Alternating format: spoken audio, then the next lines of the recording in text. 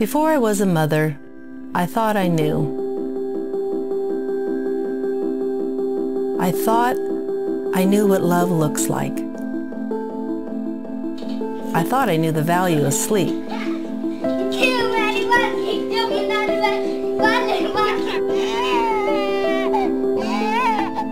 I thought I knew the sound of success.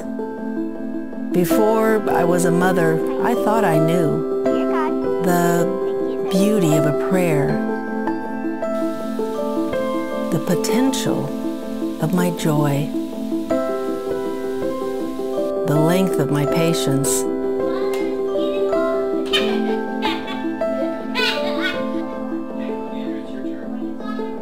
I thought I knew the depth of art.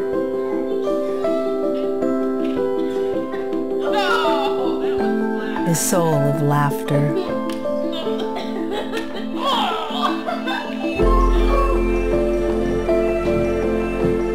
The importance of magic.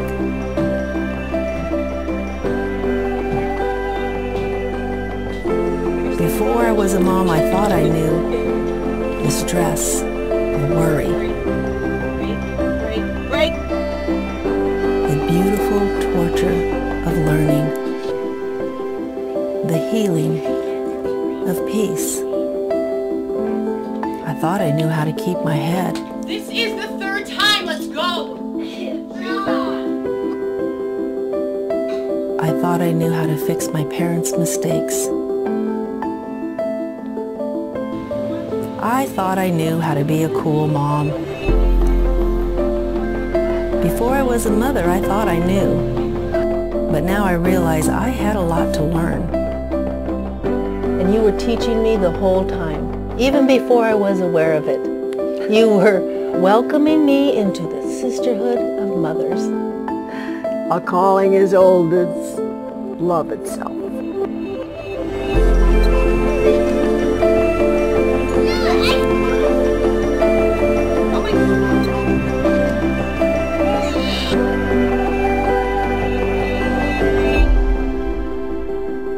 You never grow out of being a mom.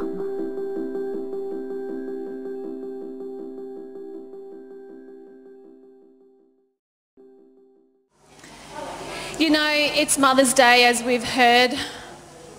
So, you know, as you look on Mother's Day, you kind of think about your story, your labour story, your pregnancy story, your growing the children's story.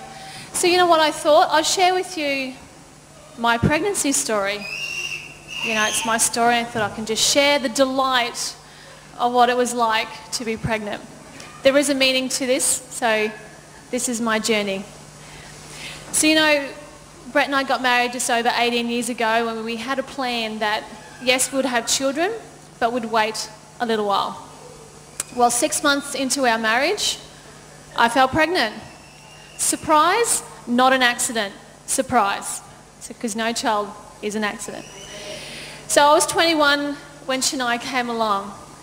But when I was pregnant, you knew I was pregnant.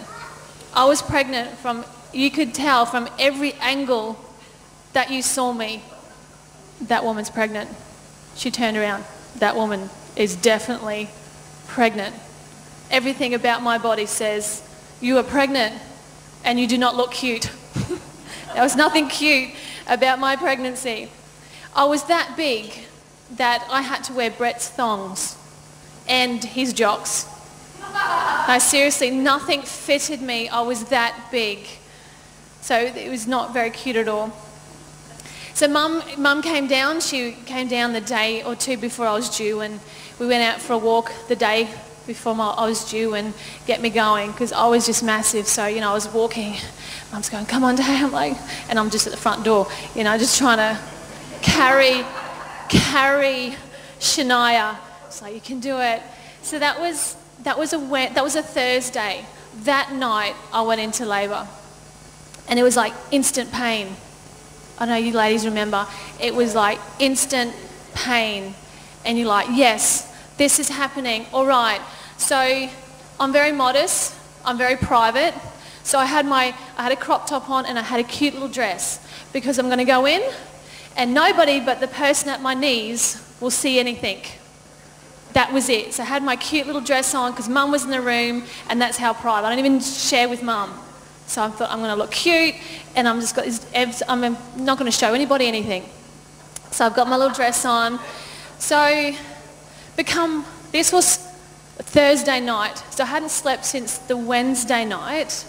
Come Friday night, I was still 9.5 centimetres dilated. So as mothers know, you have to be 10 centimetres dilated to give birth. I was 9.5 centimetres dilated for 2 days.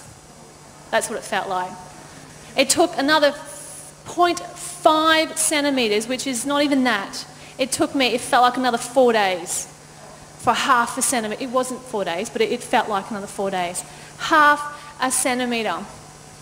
And just that bearing down, it's like, don't push. I have to. Teya, this is the nurses, don't push. I have to push, like I'm telling them what to do. I was on the ball, I was in the bath. I was on the ball, I was in the bath. I was standing, I was walking. The 39th hour, that dress was off. I'm sorry, but dignity just went out the window. I was that big you couldn't see anything anyway. My ankles were the size of an elephant's thigh. You know, I was that big anyway, so I'm just like, I don't care. I am 10 centimetres dilated. I'm telling the nurses, like, no, Teya, you're not. I'm like, I am. Check me again. Have another look. I am 10 centimetres. Like, Teya, you're not. Anyway, so that went on for a while. So I hadn't slept for 2 days. Mum and Brett, I was making sure they didn't sleep either. They're on this journey with me. So you are not sleeping either. But I was that tired and in that much pain. My contractions were every 30 seconds. So I'd scream for 30 seconds and then snore for 30. Scream for 30, snore for 30. Scream for I just went into a deep sleep like, just like, that was the cycle, and it just felt like forever. This thing, I'm like, this thing is not coming out of me. So leading up to the delivery, we had our prayer book. It's going to be a miraculous birth. You know, it's going to be pain-free. It's my first child. It's going to be pain-free. And I had the prayers and I had the scriptures, and, you know, we had the worship music, and we go in with my pretty dress on, and, yeah, you know, I'm in pain, but like, this baby's going to come out. You know, I'm going to see this thing in a couple of hours. Yeah, well, by, you know, like 39 hours later, don't worship to me. Don't say anything to me. This baby's just got to come out. Anyway, so that was our plan. Anyway, so the doctor lays me in the bed and he's like, look, I did get to 10 centimetres. I did. For 2 hours, Shania did not want to come out. It was like, I'm like, okay, my body is ready. You can come out now. She's like, she was happy in there. Seriously, her heartbeat was fine. She was not moving. I was straddling the toilet, like the cistern, like, okay, now, you know, now push. And I was pushing, and she's like, I'm not coming out. And I'm like, it has been nearly 2 days. I am now finally 10 centimetres. You will come out. Anyway, the doctor put me on the bed. He's like, look, you know, the baby's not coming out, because we didn't know what we're having. Look, the baby's not coming out, and we think, you know, we're going to do forceps or, you know, cesarean. And I'm just like, whatever. Just do what you need to do. And Brett's like, oh, you know, Teya, what do you think we should do? I'm like, just get the baby out. Anyway, he's like, well, forceps not going to work. We're going to have to do a cesarean. Sign me up. Where do I sign? Yep, I'm happy. I give you my authority to cut me open and get this child out now very quickly. And Brett's like, oh, no, you know, okay, what do we do? And anyway, so the doctor takes me to the theatre and gets me ready, and one doctor takes Brett outside and gets him prepared. So we've got 2 different stories starting to happen. I'm in theatre in absolute agony. 2 days of pain, sleeplessness, apart from maybe 30 seconds. But you have to have a needle in the middle of a contraction. And he was my worst enemy. I said to him, do you know how much this hurts me? You do not need to put a needle in while I'm contracting. He says, yes, I do. No, you don't. He says, yes, I do. No, you don't. Ah! And all of a sudden I'm like, oh. Instant pain had gone. I'm like, I love you. And I'm like, oh yeah, this is good. I'm not in pain anymore. And you know, I'm laying down. I'm like, oh, this is so good. You know, the drugs are kicking in. And I'm delirious because I haven't slept for 2 days. And meanwhile, Brett's outside. He's shunned him 100 up and down the hallway thinking, this is not what we planned. This is not what we prepared. Taya's going to be so upset. And I've got to now face her. What am I going to do? And the doctor actually came out and said, you know, it wasn't long ago that Brett would have had to decide between mum or baby. So that was a bit of reality kind of kicked in. So yes, we had our plan. But you know what? God's plan is greater. God's plan is greater. So anyway, so Brett's all prayed up, ready to come in to face me. And I'm just singing. Because, you know, one arm's out here because you've got the heart monitor. The other arm's out here because you've got the drugs kicked in. I'm just like...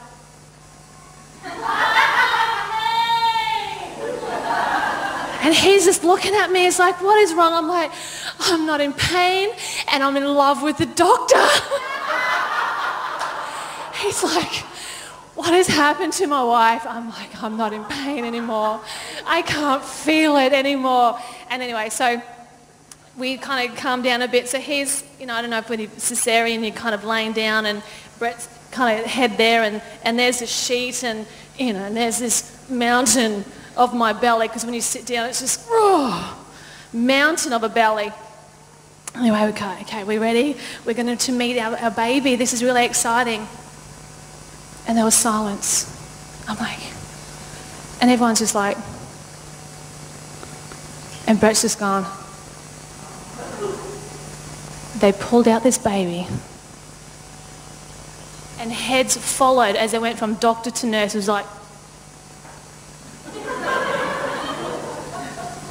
looked back at me, looked back at the baby, and the baby's crying. So I knew the baby was okay. She was screaming. I'm like, what's happening? Yeah, you've had a girl. I'm like, oh, really good. Why is everyone so in awe? Like, this is watching this baby just get past, and then she just like lumped on my chest, and she's just screaming at my face, and it's like, hello, you know. I'm like, what's going on? So they took her again, and they're like, your baby is big. Okay, is she healthy? Yeah, she's healthy, but she's big. Okay, well, how big? She's 11.3 pounds. I'm like, yeah, that's big. Oh my goodness, I felt that big. I looked that big. So she was 5.125594 kilograms born. That was our little Shania. So the birth of Shania taught me a really great lesson. For the next child, just book in for a cesarean. Straight up. I still had prayer. I still had faith. But I tell you what, I was booking in straight away. And you know, the pain and the suffering of labour, you do kind of, you never forget it. But then you go back again. And you go, oh. So we fell pregnant about 1.5 years later, but unfortunately we had a miscarriage at 9 weeks. But then not long after that, you know, we fell pregnant and we really wanted a boy. You know, you hear these stories of things you can do. And so after we did, I heard you stand on your head. Okay, the little swimmers go a bit faster maybe, I don't know. So I was on my head, the back of the bed, doing a headstand, and I was shunned 100, and I'm like, God, I want a boy. So I'm on my head, believing for a boy. And God's like, you don't have to stand on your head. But if whatever works for you, you know, it's like, so I'm upside down, praying over my belly, yep, this is it. We're going to conceive a boy, and blah, blah, blah. Anyway, it worked. Well, we were pregnant with Eli. Now, he was our tiny baby. So when he was born, like Shania she was lanky, but she had this really thick set torso, hey, like her torso was just a really thick, and I'm actually thankful she didn't come out that way because I may not be able to sit down today, I don't know. So God just intervened and said, look, you need that cut out a different way because that's not going to be healthy if she comes out the natural way. She's that big. I'm like, well, thank you, God, for intervening. So with Eli, he was just this lanky little baby. I'm like, oh, you know, what do I do with him? Well, he was 9.8 kilos, 8 pounds, so which is 4.45 kilos. So, but to me that was little compared to, even though it's only half a kilo, but he was our tiny baby and all as well. So that's my labour. That's my labour, my pregnancy story. But you know, the other story that God has kind of brought to my attention as well is the spiritual labouring, the spiritual seed that God plants within us, and that the spiritual pregnancy and the spiritual labour that we can experience as well. So I kind of want to share you our spiritual pregnancy journey with you as well. So I liken to meeting my husband like you meet Jesus. When you meet Jesus, you begin this wonderful relationship. You're just so in love. Like when you meet your partner, you're just so in love, and you get married and you're like, how many kids do you want, and how far apart, do you want a boy, do you want a girl, and you know, you start planning and you start thinking ahead. So that's your planning stage. You meet your partner, you get married, and then you're at your planning stage. And that's like with Jesus. So we have plans that he's given us. He's given us desires and a purpose. He's given us a drive within us.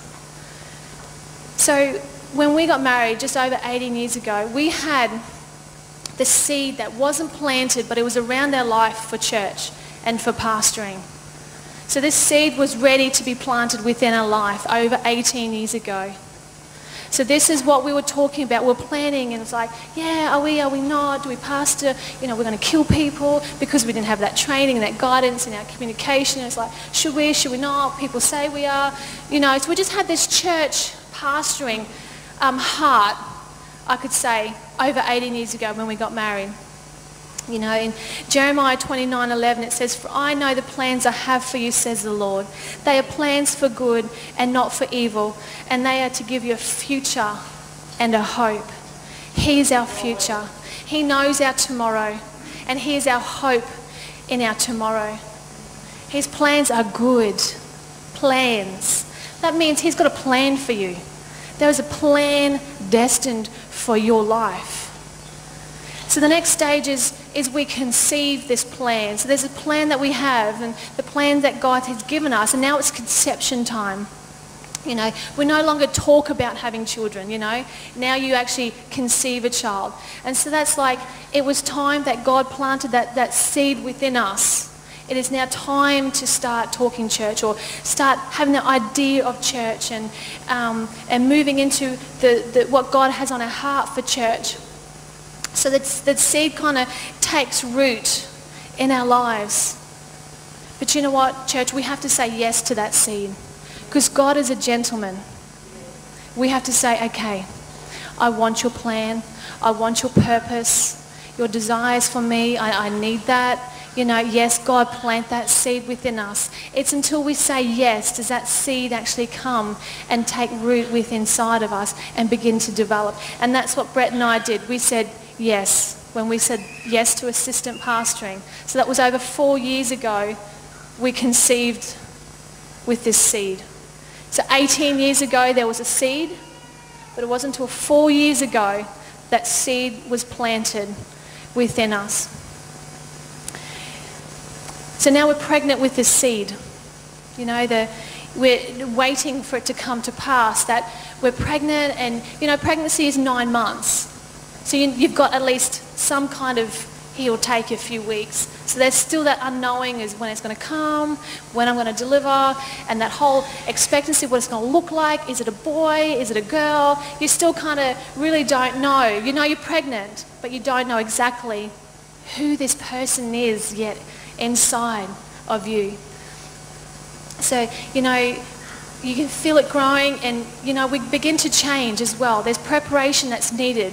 You bring a baby home, you've got the cot, you've got the pram, you've got the nappies, you've had the party, and you've got the clothes, you've got everything ready in preparation for this baby. So you've prepared for this baby to come, for the arrival. And that's the same with us, that we need to prepare for what God is doing. So we're pregnant with something. So we need to prepare what God is doing in our lives. But there's a time of wrestle as well. Like when you're pregnant, you're uncomfortable. It's hard. You're growing, you're stretching. And, same with when you're pregnant with the purposes of God. There's a wrestle. There's trials. You're stretching. You're beyond where you think your capacity could be. And that whole waiting and the unknown, the challenge to kind of step out of your comfort zone. When I stood out of our house, you saw me, the belly, before you saw me. It was like, there's Teya. You saw the belly and like, is she coming? Yep, there she is. Yep, no, that's Teya. She's coming along. There's that uncomfortable. I didn't want to go out after a while. I was that uncomfortable and that big, and my legs were rubbing that much. It was like, do I have to? I don't want to go out. I was uncomfortable carrying and this child that was within me. And we can be uncomfortable when we're challenged with what God is wanting us to do, because that's challenging our flesh. It's moving our flesh. In 1 Peter 5, 6-7 it says, "Therefore humble yourselves under the mighty hand of God, that he may exalt you in due time, casting all your cares upon him, for he cares for you." He cares for you. And so what we need to do while we are pregnant with that seed, while that seed that God has placed within us, while we're pregnant, we've just got to humble ourselves before God and say, God, in due time, I know this will come to pass. I know whatever you're doing in me, whatever is happening in me, I know it will come to pass because you care for us.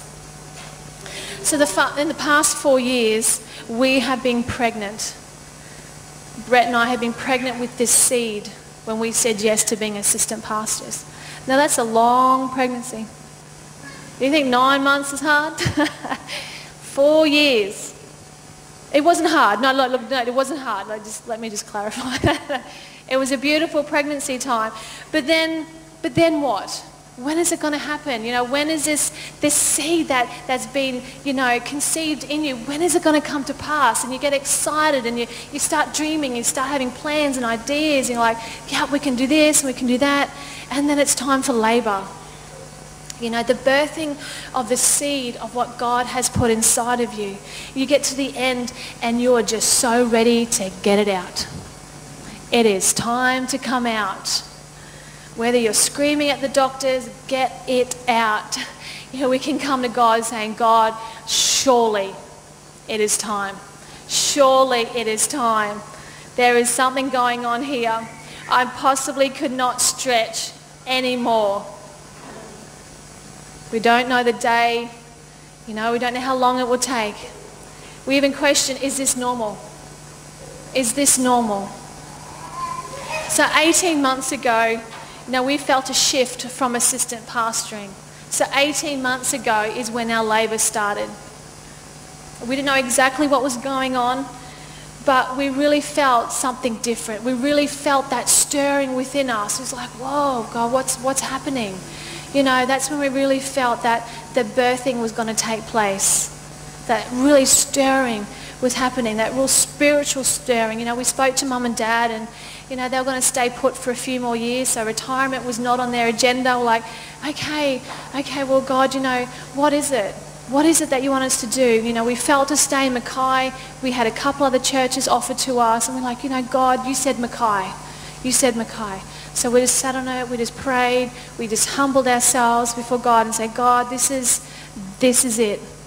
We're in labour. Obviously hindsight's a good thing because at the time you kind of don't feel like that's what's happening. But this is a journey that we can now look back on and just say, man, God, this is what you have been doing. So we've been in labour for 18 months. John 16:21, it says, a woman, when she is in labour, has sorrow because her hour has come. But as soon as she has given birth to a child, she no longer remembers the anguish for joy that a human being has been born into the world. You know, that labour, we can go through something, and it's a wrestle, and it's hard, and it's really tough. But when God says the joy that comes into the world, that you have born a child. If you put the spiritual aspect to that, what you bring is a joy. What you have birthed, what God has birthed through you, is an absolute joy. It kind of diminishes that anguish. That wrestle is like, well, that was worth it. That was worth the labour. That was worth it. And that's how I felt when I had Shania. That was worth it. It was hard. It was really hard. But it was worth it to give birth to a beautiful, healthy, big girl. It was worth it. So delivery has finally come and we begin a new journey, you know. The relief factor, the wow factor has come.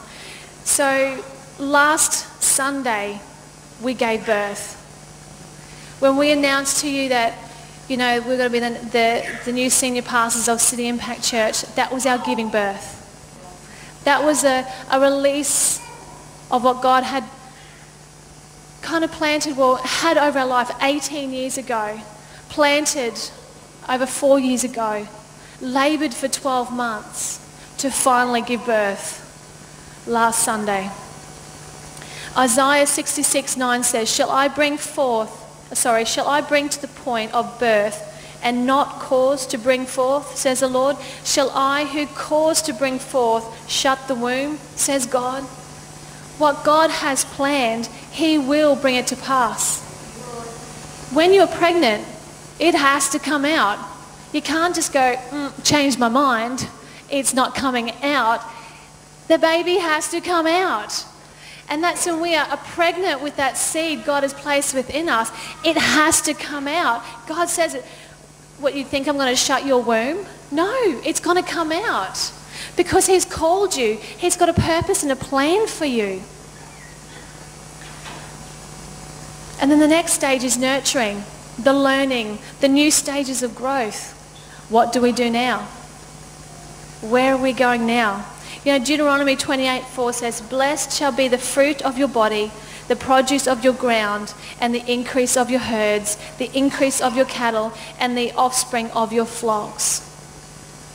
Increase over City Impact Church. That's what he is saying. The what now is the increase over City Impact Church.